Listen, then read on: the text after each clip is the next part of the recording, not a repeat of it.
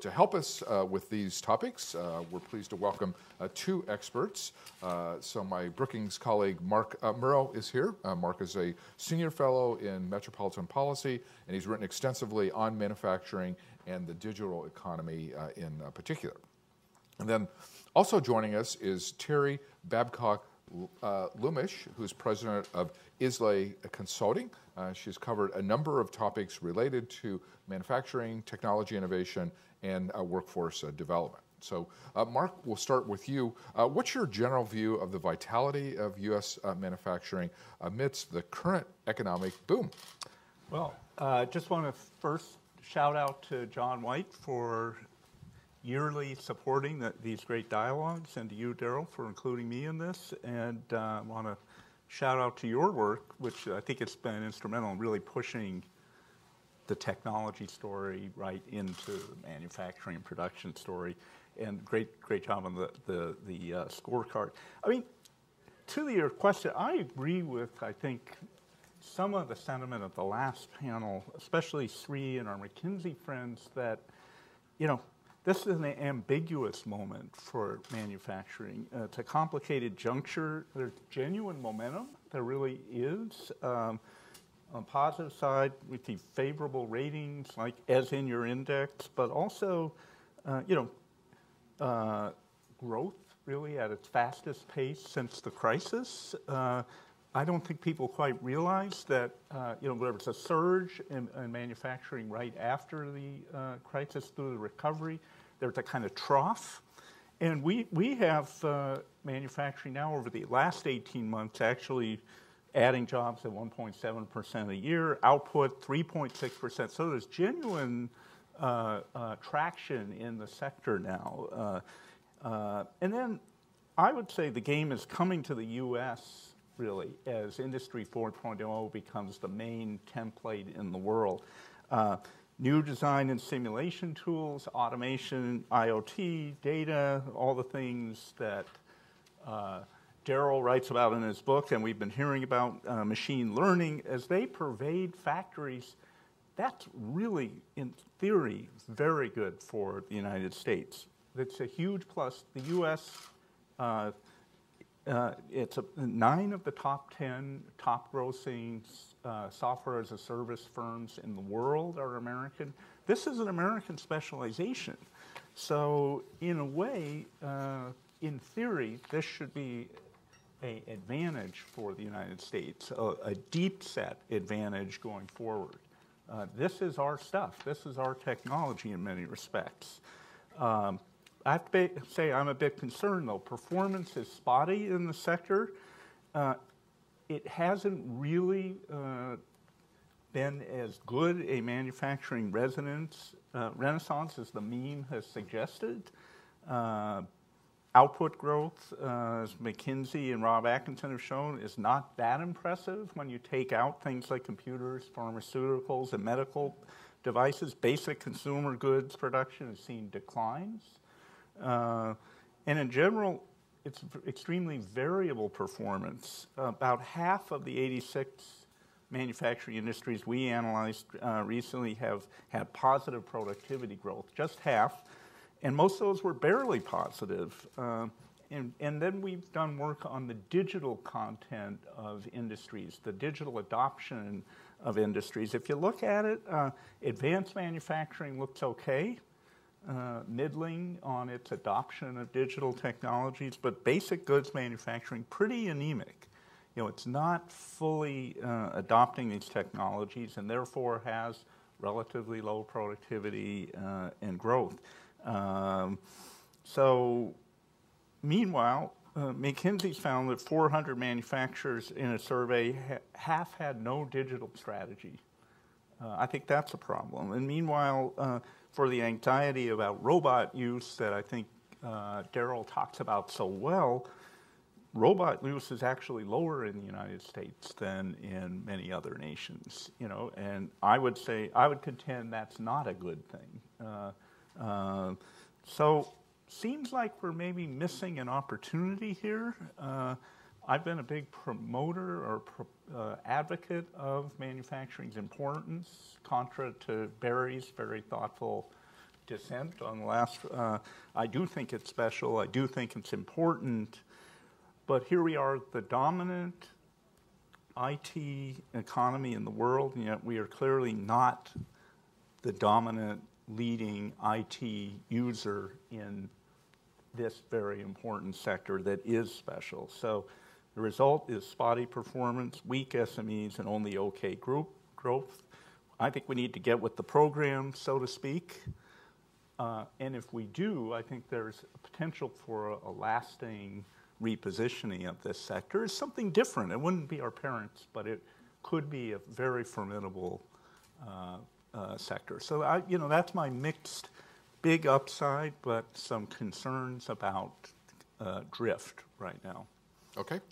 So Terry, I know you study changes in business models and technology innovation. So what new models are emerging, and how are the technologies and business models outstripping public policy? Sure. I'm actually going to dovetail on your introduction, Mark, and maybe going to just ground it, given your metropolitan studies expertise, in a very local story. So to provide a little bit of personal background, I grew up with the name Terry in the 1970s in Pittsburgh. The heyday of the Pittsburgh Steelers. Right. I was destined to become a great little quarterback. I became an economist. That being said, our school field trips were to coal mines, to steel mills, factories. Okay, so this is a very near and dear story to my heart. I haven't lived in Pittsburgh in some years, but when cut with blunt objects, I still bleed black and gold. Okay. I mention this to say that I'm very sympathetic to this nostalgic hearkening back to the heyday of manufacturing of yesteryear. That being said, when we look at Pittsburgh today, we can look at a number of different sectors, all connected to manufacturing. So as we look at ICT and robotics, well, we see wonderful things largely coming out of Carnegie Mellon. When we think about biotech, lots going on that's really exciting out of UPMC. If we want to talk about the giant production mills, I remember the smokestacks when I was a kid. Well, we still make things, but they're largely reuse stories connected to sustainability. We see mini mills instead. If you want to talk about green jobs, there's a lot to talk about here. We look at the production of PVs, photovoltaics, solar cells. This has doubled when it comes to volume, productivity, output, approximately every 2 years in the last decade. So when I think about my hometown, our sky looks different, our skyline looks different.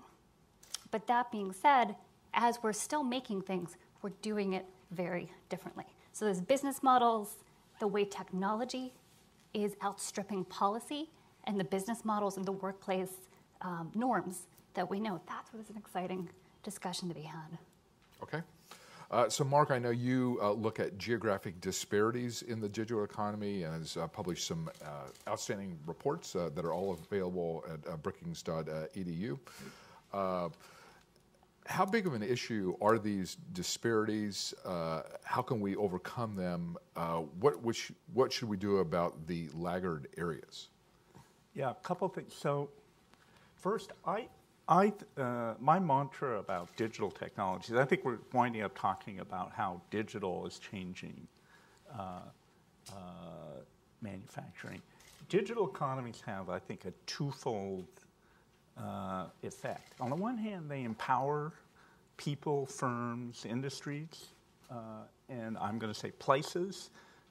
These are very powerful technologies that can open up new magnifying dynamics. But I think that there's something inherent in digital technologies that because it maximizes or amplifies inputs, it amplifies divergence. And so left to their own devices, I think that digital technologies create larger variation among places, and you do get this pull-away effect of certain places. I think for manufacturing, there are greater benefits because more of it is place-based. So I think that the digital technologies can give more places, in that sense, an opportunity to participate in global supply chains. And I think So I think on balance in manufacturing, technology and IT may allow the empowerment of more regions. And to that extent, I think we have a new reevaluation of places in the Midwest, places not on the coast that can participate at a very sophisticated level through IT in global supply chains, and that can begin to counter some of the variation we see. One of the most important things is for some of those regions to build up deeper ecosystems. I think they have been emptying out, and technology can allow different business models, different ways of operating in a smaller, more remote place. I think we're going to see the emergence of a kind of technology-powered, software-driven manufacturing firm that looks a little more like a tech firm. It may be 5 people with a laptop ordering up certain, contract manufacturing and manufacturing that way, connecting to global markets. And so manufacturing may begin to move towards smaller units that can operate in Wichita or a, small town in Ohio, as opposed to a big town connected to a big network. Okay. And I agree with Mark. There are tremendous opportunities in the Midwest and Rocky Mountain states and South. But one of the concerns I have is when you look at venture capital investments now, 3/4 of those investments are going to 3 states, California, New York, and Massachusetts. And so to the extent that VC investment predicts future economic activity and economic growth, my concern is those patterns are going to lead to greater disparities, not reduced disparities. Now, Terry, I know you look at geography in international manufacturing. So what are we seeing there? What are the differences across regions, and how's it affecting supply chains? Sure. So by way of background, I've worked at Treasury and CEA, and I love looking at our 2D metrics. And I think we have some wonderful metrics that are very helpful to us. But in the interest of full disclosure, I am an economic geographer, meaning I'm interested in the spatial allocation, distribution, and agglomeration of economic activities around the world. Go geography. Thank you. I worry you just lost our audience with this. Basically, geography is not dead. I think for many of us who grew up memorizing capitals and countries, there's much, much more to it. And basically, what that means is I'm interested in these clusters. As you speak to the potential inequalities around VC, that's the kind of thing that gets me going. Likewise, when it comes to how it is we look at supply chains around the world, and the nexus of where economic activity is happening and how it is we respond to incentives and what is it we do, what do we build, how do we source things. These are the kinds of things, especially as I'm guessing at some point we're going to jump into the tariff discussion, because I think each panel certainly has. These are the kinds of things I'm very interested in. So I just shared this to say, I think there's a really easy assumption that we've made that we have been on this very linear and continual path to increasing globalization. And what I would say is we need to complicate that narrative. And I think whether we like it or not, we have. And so without a doubt, because there has been this path dependency, there are some materials that we can only get from certain places, or we've lost the ability to source things anywhere beyond where we've continued to look for things. Now, that being said, we do find ourselves at this very interesting inflection point. Whether we look at these tit-for-tat tariffs, or whether we look at what's happening around concerns with respect to fuel prices or emissions, that I think it's actually important when we look at this big macro story for what's going on with trade, we actually need to become experts in each of those micro streams. Because the reality is there might be very real incentive to reshoring. In some cases, those far-field or far-flung international supply chains from cradle to grave absolutely make good sense. Great. But the reality is, and this is where when we talk about some of these interesting technologies or new business models, just take additive manufacturing. And I'll put it in the context of biotech. It's really exciting to think about the potential of bone transplants, organ transplants. If you have additive manufacturing that allows you to manufacture a kidney, a liver, a femur, you're not necessarily ever interested in sourcing that from South Korea, where we do have a lot of robotic density. You have very real reason to have that happen very close. So for each and every one of these products, we're probably going to have to think a little bit more carefully about some of these disruptions with the technologies for what that supply chain might look like. So I want to get into the policy aspects of this, and each of you have mentioned some aspects of this in terms of tariff policy, taxes, workforce development, and education. What should we be doing public policy-wise in order to promote manufacturing? Mark? I mean, I would just, I think I loved your discussion of the power of local things to determine outcomes, right? And I would say, like, the first one are pools of the right kinds of talent with strong face-to-face interactions and shared perspectives. And so right off, I think that tells us that nations and states should be building up, pools of, not just general talent, but I would say especially manufacturing relevant talent, which is increasingly digitally, that fusion of digital and production. So I think that that's one of the most important first things is how does state policy support great universities, important, great community colleges that are connected to local supply chains and understand what is needed from them and what and who they're producing, and then things like a valuing of exposure to digital and experiential learning in K-12 seems really important. So the first thing almost is building up that pool of manufacturing and really technology-related talent in places. And I think states and communities have a lot of influence on that. So in a global world, those turn out to matter a lot to what you're saying. Terry, your thoughts on policy so ideas? I would absolutely agree with that. I would actually go so far as to say I think we need to fundamentally reimagine our educational system. I think we're actually doing ourselves a great folly by assuming that this human capital investment model that we've had, our parents have had, our grandparents have had, where we're going K through 12, we're going to undergrad, we're staying in school longer, we know the stats. I really think that that's kind of a broken system at this point. And Daryl, in your book, you speak to this discussion of lifelong learning, and I think that's spot on. The idea that literally around the world, we see great examples of people investing in education, of countries investing in education.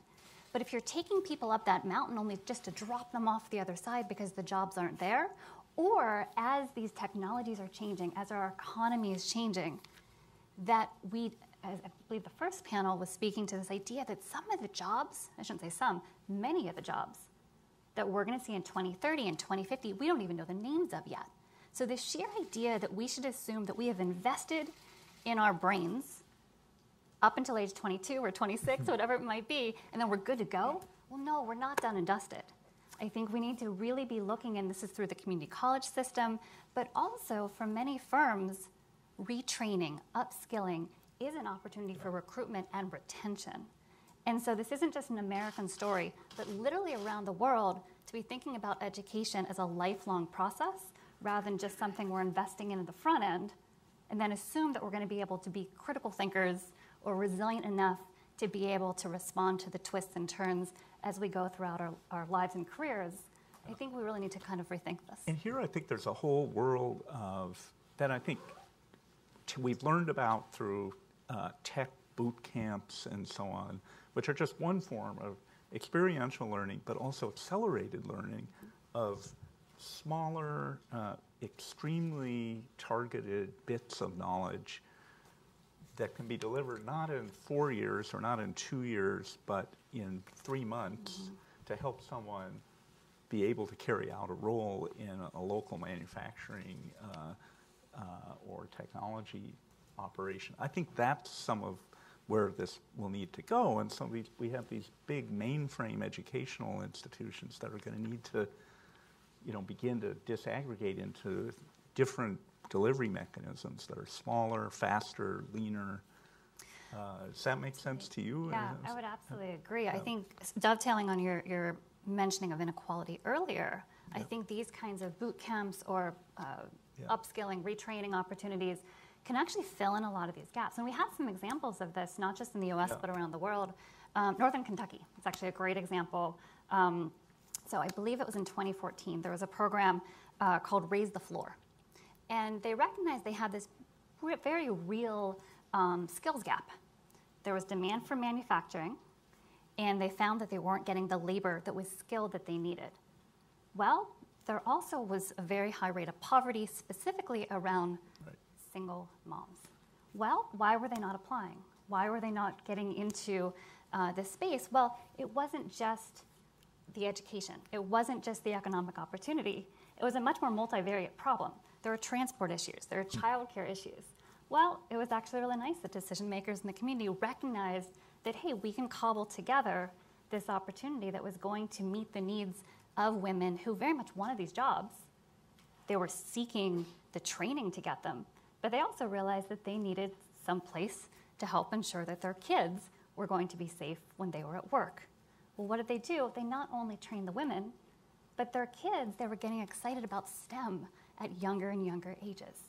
It was something that was actually beneficial for the whole of the community, not just for that particular firm that was looking to hire. So each of you have mentioned workforce development, lifelong learning, and just as our economy is going through this digital transition, the need to retrain workers. And of course, TACO has been a leader in this area through its learning center and courses that it offers its employees. So what should businesses be doing? What is the role of government in this? How should we think about this important idea about workforce redevelopment? I mean, it's funny. I was just going to add again to your great comment and call out some of what John is doing within his firm. I mean, it's clear, I think historically, and we heard from Barry that,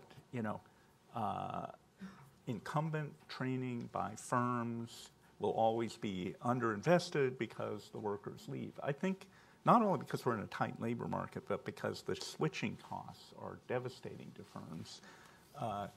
That and I think there's evidence that we're beginning to see more firms beginning to think of their organization being a lifelong learning organization that itself is needing to change, and that maybe it's best to do a significant amount of that with your own workers. So I would add, incumbent training, such as John has, been, pioneered really in Rhode Island, really investing in your own workers as your primary way of learning as a company and changing as a company is central. So will that just happen? No, I think it's clearly, it would be good to add greater incentives for training if it's the number one input. We have an R&D tax credit. There's been discussions, why shouldn't certain kinds of education be part of the R&D process, or simply stronger incentives for companies to train, since it's of state interest, it's of national interest. So I think this is one thing more organizations may begin to look like John's in this sense. So I agree that this is an absolutely crucial area. Yep. Terry, your thoughts on workforce retraining? Sure. Again, I'm just going to continue to dovetail on this. We have really wonderful performance evidence, domestically and internationally, that by investing in one's workforce, you wind up having greater productivity and less turnover. When you have firms that are really switching from being shareholder-focused to stakeholder-focused. Yeah. I don't say this just to sound Pollyannish. I mean, the evidence is there, the stats are there. Morgan Stanley's Institute for Sustainable Investing has done some wonderful work looking at the full anatomy of a firm. And so when you consider again, from cradle to grave, how it is you're sourcing. People want to know that they're buying when they have the choice. If they can make a choice between a product that they believe is sustainably sourced, and they believe when it comes to environmental standards, labor standards, things that they want to align their values with their shopping preferences with, they're going to choose that product. Now that goes not just in terms of the external consumer-facing decision, but also internally. So when you look at governance of a firm, when you look at how benefits are designed, the reality is that each and every different, again, anatomy or tentacle of a firm, given just how far-reaching our multinational firms are, or even our local companies are, when given the opportunity to make a decision with each and every sourcing decision, each and every hiring decision, firms with greater diversity, firms that invest in their people, firms that care about where their products are sourced, and when it comes to design for disassembly, what happens after you're done with it. Those are the kinds of firms that we want to invest in, and like it or not, the numbers bear out. And you could imagine a division of labor if we're thinking that incumbent training by companies of their own workers is really important. Well, what should the rest of the education system be doing? You know, one of that may be a more practically oriented education that includes experiential components. You know, chances for internships and co-ops seem like a natural way of supporting individual firms, and this was especially valuable and workable, I think, in manufacturing.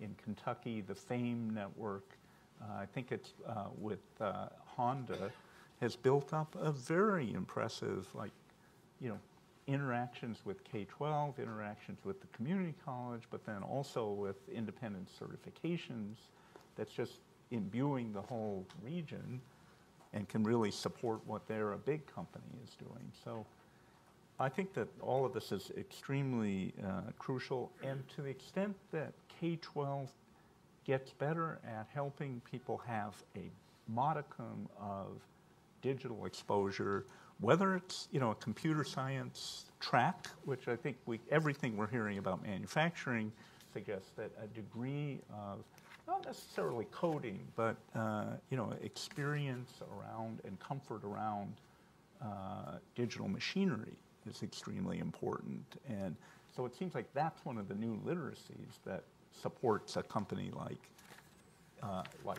Tyco. So last question is on infrastructure. Then I want to get some questions from the audience. And so we've heard lots of different discussion on the earlier panels about infrastructure, different models of doing it. What do each of you recommend in terms of infrastructure development, in terms of how we should think about it? What are the best ways to handle the investment, public-private partnerships, and so on? Mark? Well, first, on type, we should make sure that we assume that digital infrastructure is assumed part of the national infrastructure discussion. It isn't always. My colleagues,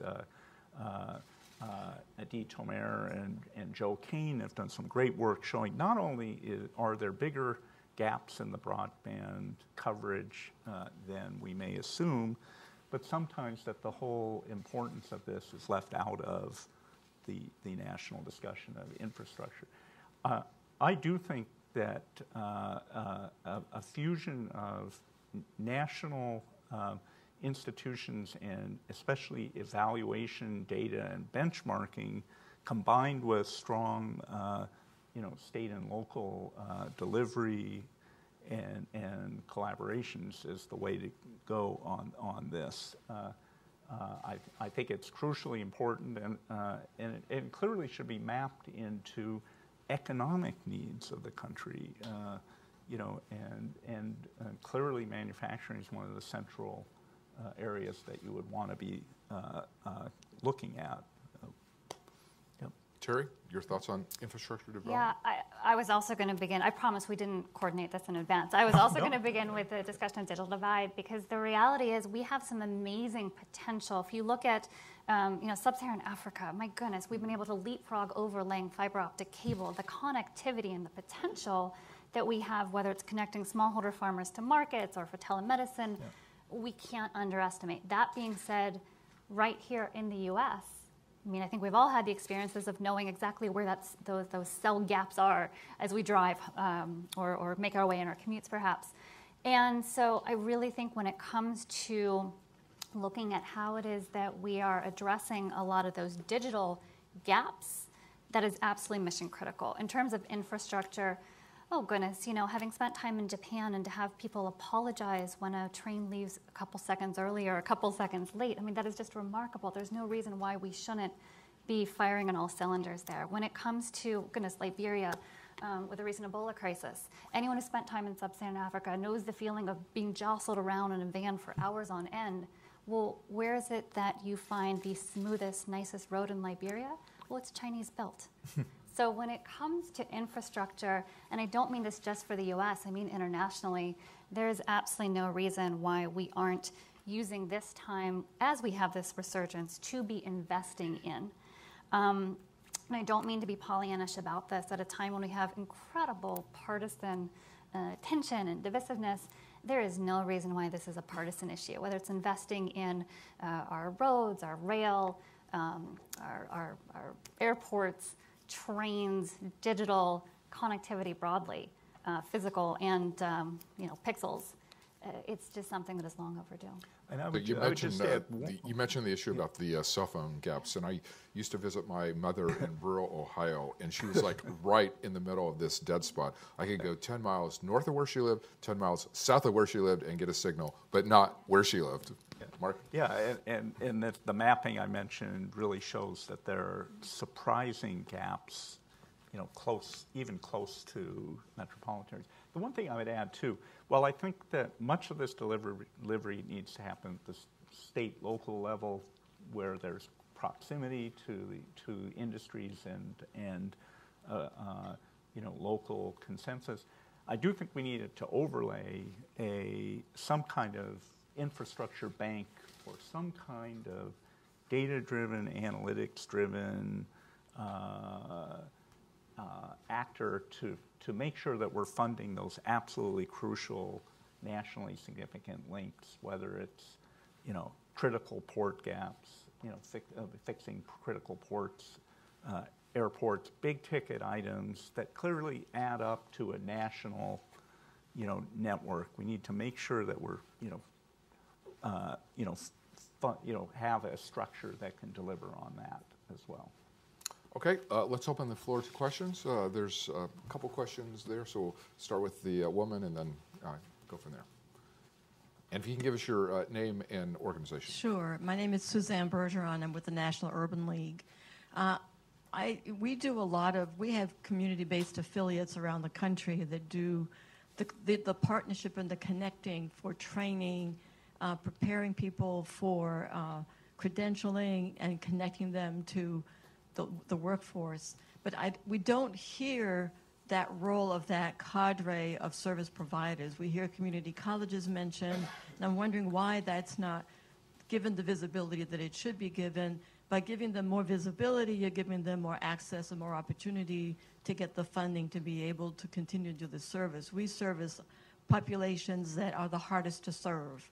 The young 18 to 24 who have been disconnected from school and dropouts.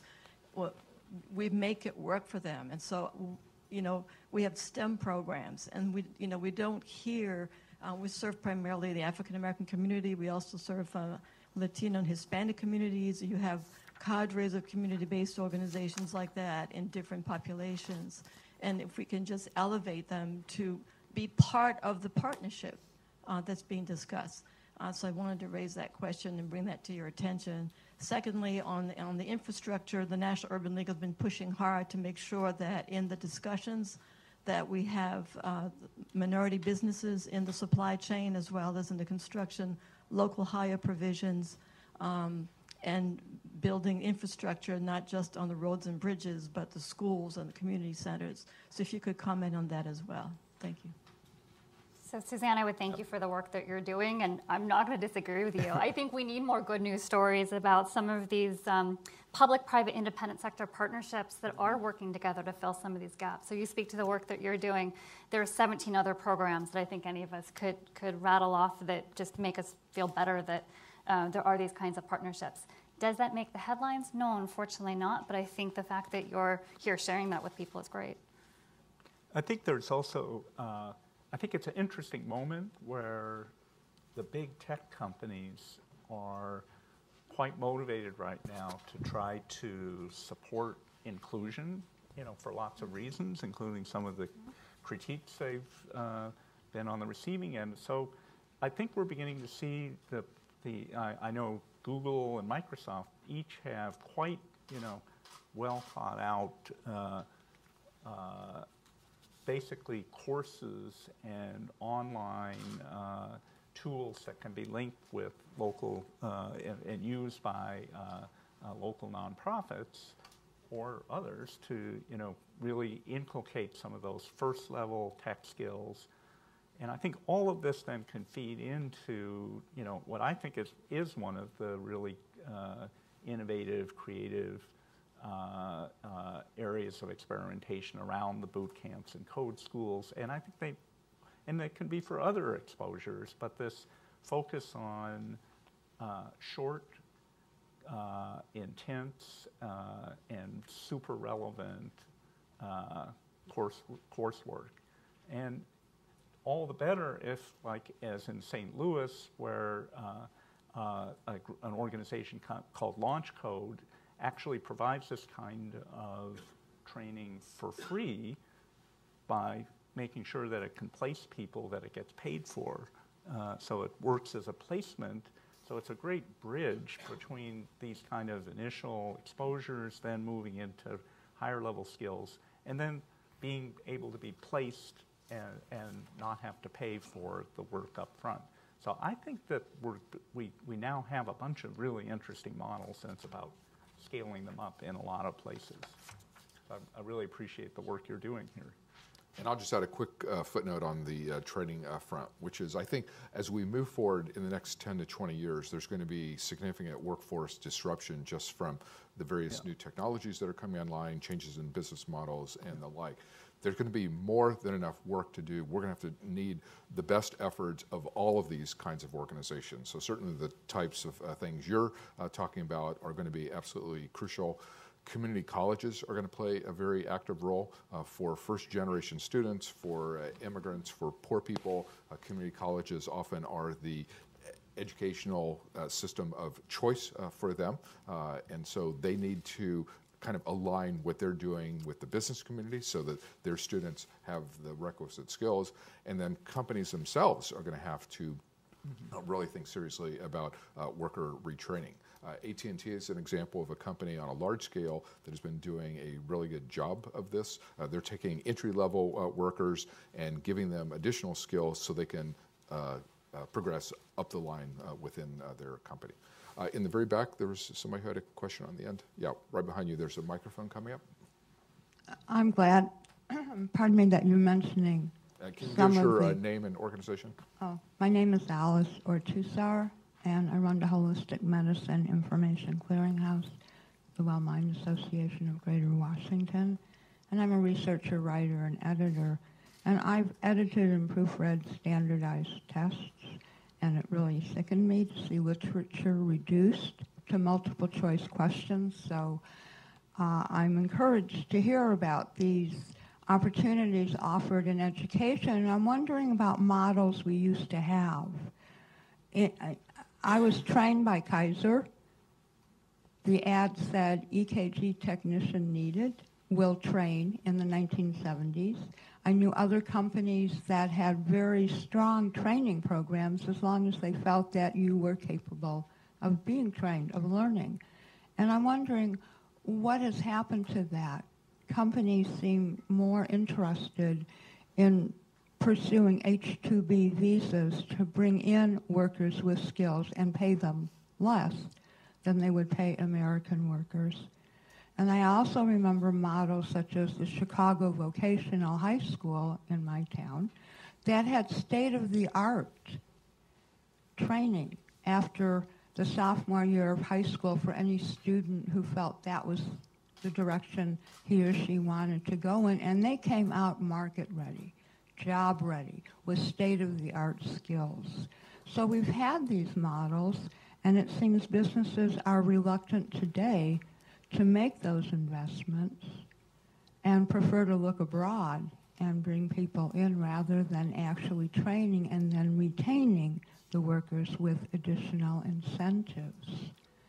I mean, I agree. I think there are traditional models that perhaps we do need to go back to, and vocational education I would certainly put in that category. I don't think every high school graduate needs to go to college. We need plumbers, electricians, people who have good design skills. And so having a strong vocational track for people who don't want to go to a 2 or 4 year university, I think makes a lot of sense, just so we make sure we have the skills that we're going to need. This gentleman here has a question. There's a microphone coming over. Thank you. Sandy Apgar, CSIS. We know how to design vocational education. We collectively around the globe. We know how to design PhD programs in hundreds of disciplines.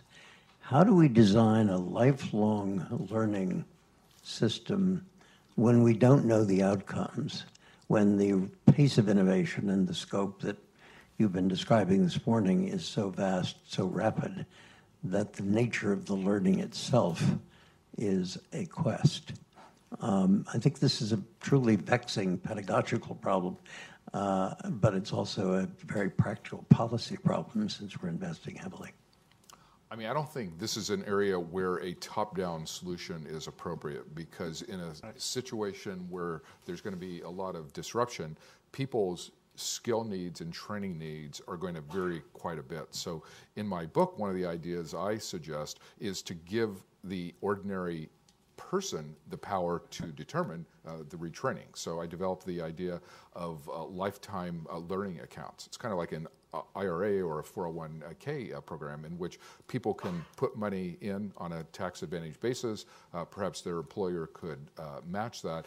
And then as that person sees a need for additional job skill development at age 30, 35, 40, or whenever, that person makes the choice to draw on that account, and it could be for an online class or certificate program. There may be a specific skill that individual needs, but it gives the person the power to decide what the need is going to be. I think that type of very bottom-up, very decentralized, and very individualistic-based type of system is the best way to go.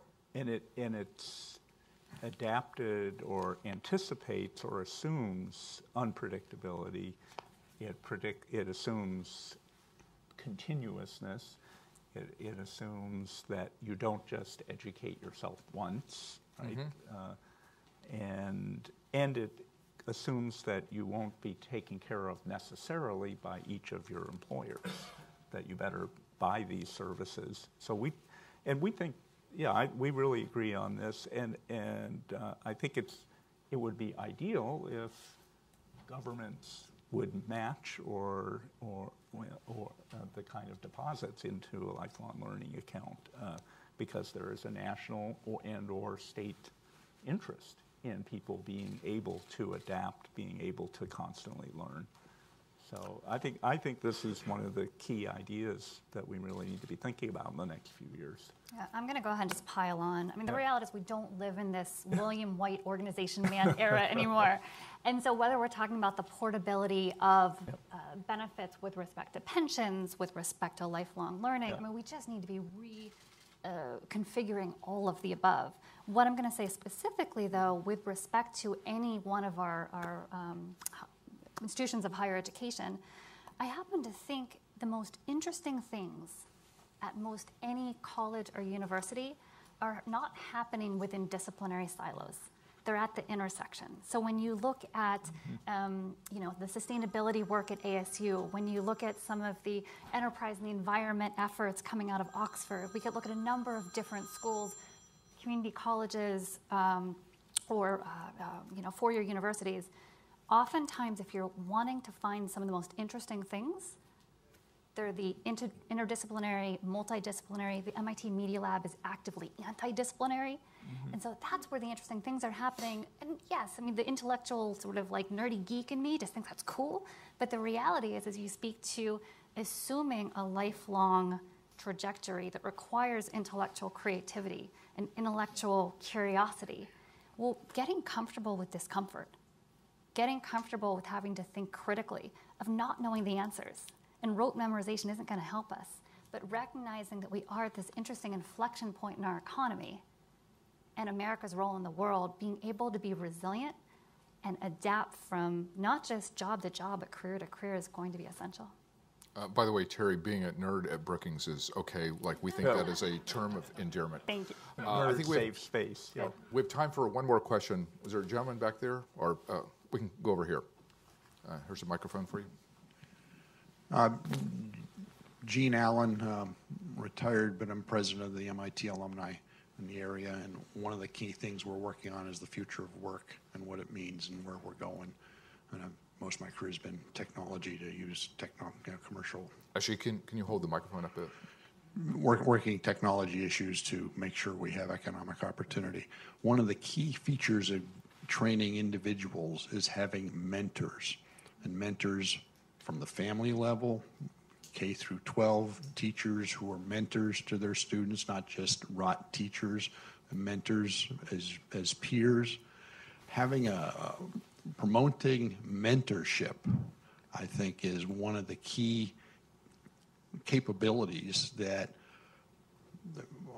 made me successful in any event. And I think I have trouble finding mentors. My kids have trouble finding mentors, particularly in technology-centric areas. I don't find a lot of people really qualified, and I'm spoiled in the nuclear Navy, so qualification really means knowing what you're doing. What can be done to incentivize and promote mentorship to enable individual learning? Okay, that's a great closing question. Mark or Terry? Yeah, I mean, and that's an interesting thought. It's easier to think of a system to provide mentors when the knowledge is sort of static and backward-looking and more like, less changeable. I do think we're seeing a lot of experimentation. I mean, there are lots of great university and community colleges that are working to build this into every course. I think this is part of why apprenticeships and co-ops are really gaining traction, because there is the opportunity to have some connection with someone. I do think we do have to find a way to really to scale up, make it easier to organize. I think these need to be regional, and local, mentorship kinds of networks. There are a few. I think the state of Michigan is trying to actually, support regional trade associations to do this work. So I think it's, I think your question is excellent about this. It's what is a mentor in a time of really radical change? I think maybe it becomes even more important. I noticed, I think, John, did you want to comment? I think I saw you. Can I make one comment? Yeah. Yes. And can we get the microphone up? I don't need a microphone. But they But go you do- well with me. but you cameras, do- Cameras but you and do- microphones and Johnny White. But you do for our web audience. So. No, I just wanted to circle back and come to something quite basic. For the record, and I've listened to all of these panels, and the discussions have been marvelous. For the record, I'm a true believer in my heart of the value of manufacturing in America. From my experience and what I've learned in my life is that unless something's changed recently, I don't think there's a greater creator of wealth than manufacturing. So I think it's worth preserving, growing, developing. I wanted to share a story, which I've shared on this panel before, When we talk about education, I've heard a lot about education today, and community colleges and the role of government and et cetera, et cetera. And I think this notion of intersection is really spot on. There was a company, and I don't remember where it was. It was Minnesota or North Dakota or someplace a few years back that was all the town had and employed most of the town. And with this baby boomer rollover, which is, by the way, a very real thing, because my average employment at TACO is 23 or 24 years. Right? But now that we all rose up in the same boat, on the same tide, and we're all sort of now, well, I'm not rolling out, but a lot of other people are. And so what do you do about that? And this company, which supplied parts to the automotive industry, was having to close their doors and move to Mexico because they could get no employees to backfill. So they went to the town. They figured out a strategy, which I think is quite brilliant. They brought high school students into the factory because these high school students were told by their parents, you're not going into manufacturing. It's dark, it's dirty, it's hard work, right? Well, anything good is hard work, right? So they brought these kids in who saw what happens on a manufacturing floor today. And I can attest to this. It's not robotic, but it's pretty video game-ish if you're in that generation. And these kids went home and told their parents, I want to work there. And the parents said, you can't. Well, then they brought the parents in with the kids. And the parents now saw what current manufacturing looks like. And in discussing it, they convinced the parents that not every kid, unless a kid's going to become a doctor or a lawyer or something, not every kid needs to go to college or wants to, but they feel obligated to. So this company began bringing these high school kids in after they graduated, paid them $60,000 or $70,000 a year to work on the manufacturing floor, and oh, guess what? They provided their continued education. So in the end of the day, these kids were employed, earning, saved the company in that town, and were educated. There's a downside to that. We provide education for our employees up through an MBA program on site. We have found in the last 5 or 6 years that folks take advantage of that, which is great, become further educated and get their MBA, and then leave. You know, so there is a now we have to work on retention programs, right? But I just want to put one last word in on behalf of manufacturing because I think it's a damn good thing, and I think we should be proud that we do so well in this country. And people like me are going to make sure we continue. Thank you. Okay, thank you. That is a great benediction on this session. I want to thank Mark and Terry for sharing their views, and thanks to all of you for coming out. Thank you very much. Thanks for watching. Be sure to like and subscribe for more videos from Brookings.